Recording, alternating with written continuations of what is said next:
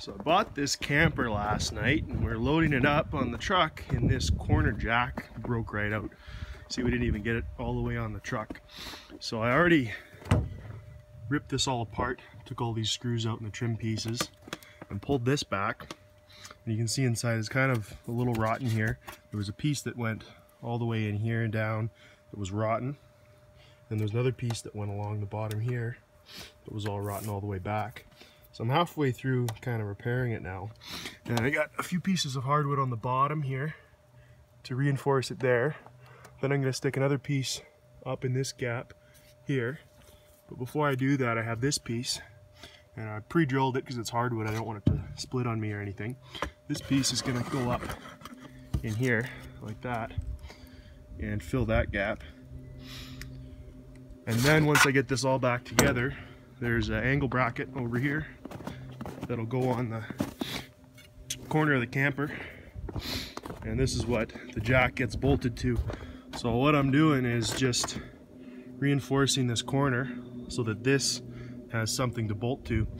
The frame in behind, the wood frame here, this piece is still solid. It's not broken or anything, not rotten. So I'm just going to anchor back into that. You can see at the bottom here, it's pretty rotten. There's what, one, kind of two, three pieces of plywood.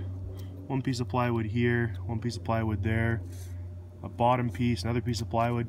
So this thing's kind of had some repairs before. It's a 1980. It's getting up there in age, but it's a good camper. It's a 11 foot, the biggest camper I think you can get. But it's all here. It doesn't leak. Apparently all the appliances work. It's got a hot water heater under there, furnace, stove works, batteries and everything. I didn't come with it, but the electrical system's supposed to work. Water system, electric pump, everything's there. You know, it comes with a few extras, room for someone to sleep here, someone to sleep up there. So it's a perfect little hunting shack. I can put it on a car trailer and take it out in the bush for hunting season. But for now, I just got to get the corners fixed. You can see the other corner up here, what it's supposed to look like when it's on there. So these lag bolts all go in to that wood frame that's behind there, and again on this back side to anchor it all in there. But because this thing's so big and heavy, it just kind of wants to tweak it right out. You can see there it's got a pretty good lean on it, and that's just from jacking up with too much weight on an unlevel surface and stuff. But all around I'm pretty happy with it. All the jacks seem to be good. We overfilled this one last night trying to get it up, so it's puked out a little bit of ATF, but otherwise it's good. Like I said, it's dry, furnace works, good place to spend the night. That's all I'm looking for. So I'll update you guys when I get a little bit more work done on this corner up here. So a little update, I could not find a caulking gun for this PL. I was going to glue everything together.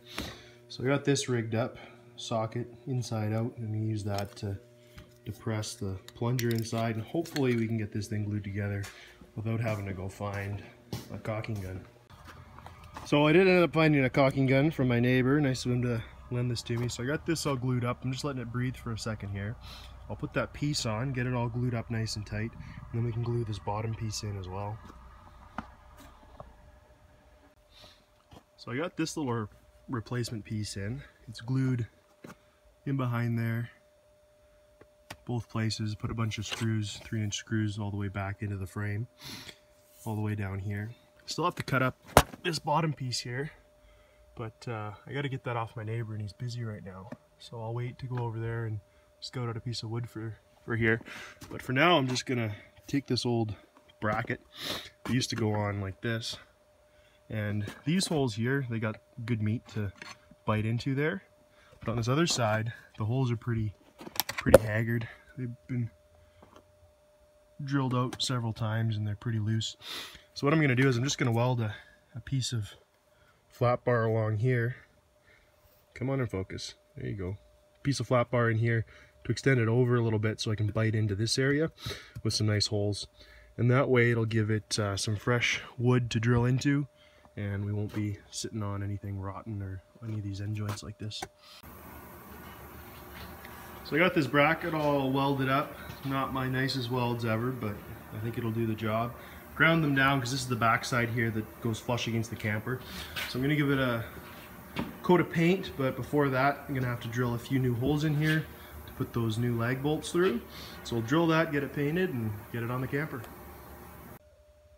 So there's one more video before I put it back together. You can see there's that piece I put in before. It's all screwed.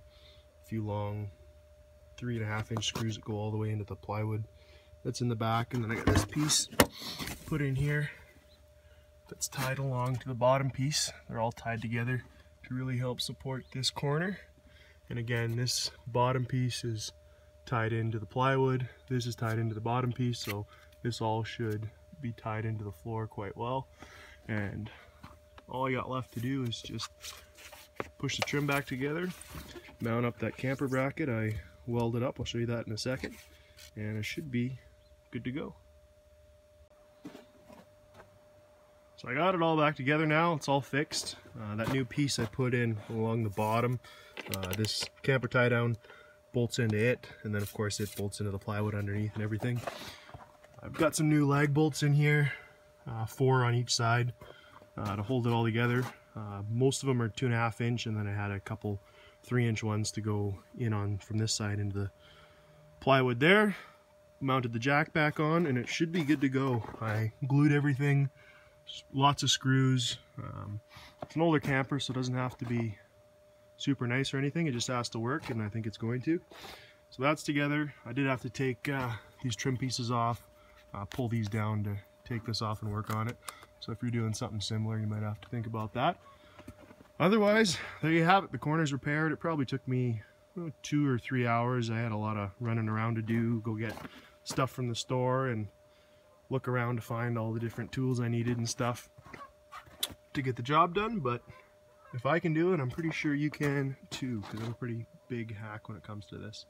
So if you're doing the same thing, good luck. Take your time, use some good hardwood, glue it all together, and it should work.